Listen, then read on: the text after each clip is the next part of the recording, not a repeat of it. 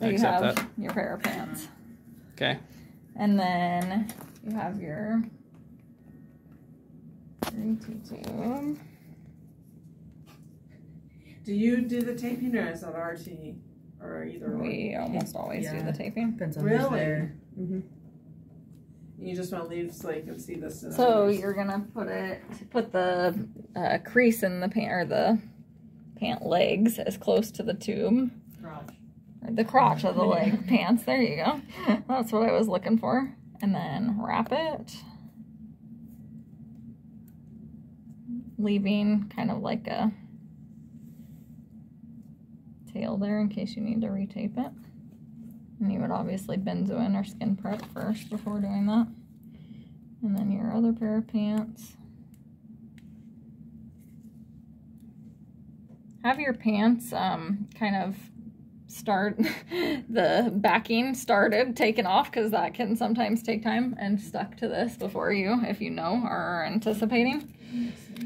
And then same thing, but opposite direction, going the other way. And you just leave the marking so you can see it at the lip. Honestly, with our kids, you can't see it. You just, and then meanwhile, while you're taping it, somebody would be holding the tube to the roof of the mouth the entire time. But that tube's not going anywhere. Works pretty well. Really good. And I can't remember if it was you or someone else that said the way Dr. Leonard got trained as his attending would walk around and then try and pick the kid up by the ET tube to test it. That doesn't surprise me. Do you know how to do it with the 3 legs? Because I've seen that as well. I think You do it. I think what they do with this is, and I don't love, I mean. So when you guys tape like that, your tubes don't get boggy? Oh, they do, but. They do. I mean, not terrible though. Our kids usually don't have a ton of secretions, though, as like with an RSV kid would. But you can also do like your typical tape job, and then you can do your neo bars as well.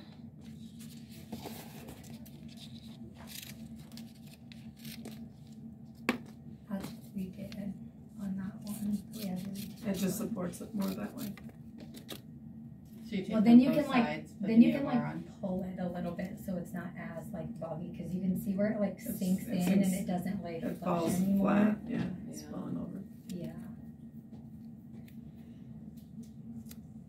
Our pulmonologist at Children's, I remember him showing residents, you know, the cup tubes. He says, how many cc's of air does it take for us to blow the cup? So that's even another level of support there. cc's. Love that. That's why you like it. Okay, It's what's the kinda 3 that. legs? We had to like, I had to like cut the strip and then go under the neo bar and then around it. So like it was like a pair of pants on the neo bar and a pair of pants on the face. And then finally it quit moving. But she was like the cutest, chunkiest, most full of secretions I've ever seen in my life. So. And then, yeah, if you do have to untape, you know, obviously just make sure somebody is holding that babe. Now, when thing you to the roof of the chart mouth. the vent placement of the tube and stuff like that, if you can't see it, do you have to take it down every shift to see where you're at? Or it's just like, We don't. Yeah. So that probably is just not worth the risk. Yeah. If anything, the exterior part that is showing, you can Yeah. kind You of can at make a least track mark that there part. that way. Yeah, you can see what is exposed and make a mark there. That way, if that moves. Once in a while, you can open their mouth and kind of see where it's at underneath too, and Okay. kind of make a visual note of that. Okay, so if Sometimes that's I just 8, do this would be mark about 9. that lip. You know? Okay, so what I think they do with the 3 pants is, I don't like this, but I think they just kind of, I think they put it as close as they can to the tube. They put one across the bridge of like the nose and the top of the lip. Chin. They put along one the chin. underneath of it, under the chin here. And then I think they take the third one and the middle one and wrap it around the tube. And then the same thing on On the the other opposite side side, as well.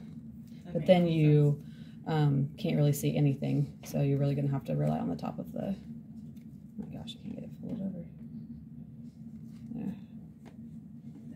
And that's all you would do. You wouldn't do another. You would do it on the other side as well. Both sides. Mhm.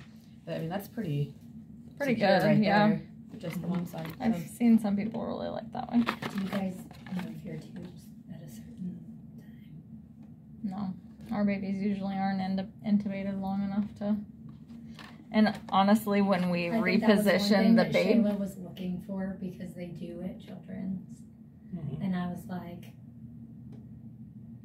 We're happy to no, keep it we secure should once. be- Like, I know. I kind of agree with I'm that. like, I don't know if we should be moving these No, upstairs on fourth floor. because I feel like the likelihood that's for a that bad baby idea. becoming extubated each time you untape the tube, I don't know how many times that's happened to me with retaping a tube. No, they, do they they just become do it That's extubated. petrifying. Yeah. I'm like, please don't. And make we me don't have do providers that too. here 24/7 to